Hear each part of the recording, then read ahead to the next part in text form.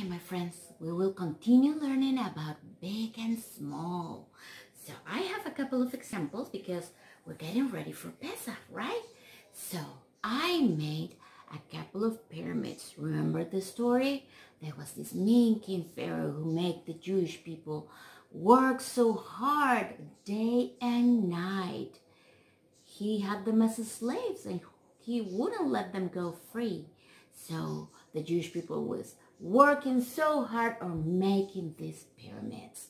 So now you tell me, which one is big and which one is small? Can you point? If you say this is the big one, you are right. Big and small. Another example, it's also, what do we eat during Pesach? Matzah. We eat matzah, right? Okay, now tell me, which one is the big one and which one is the small? Is this the big one?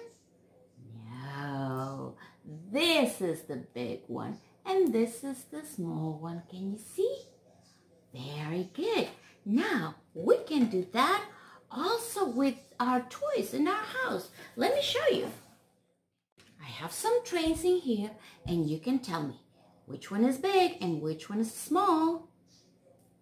Did you say the green one was the big one? Very good. But how about if I show you this? Then, now the blue one is the big one. The green one is smaller and the red one is the smallest of all, right? How about now? Let me show you this.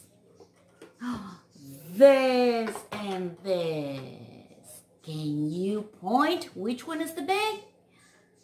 Very good. This one is the big one. That was very easy. But how about if I add this one? Now we have a small one, bigger, and the biggest. But I can keep adding. Look at this. Now we have 4. So we have the biggest one, right?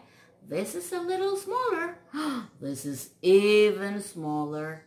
And this is the smallest of them all, right? Or you can say it all the way around. This is the smallest, this is bigger, this is bigger, and this one is the biggest one. Very good. Now my favorite, books. Now, can you tell me, is this the big one or this one? This is the big one. Very good. But now I have another one. How about now? Can you see?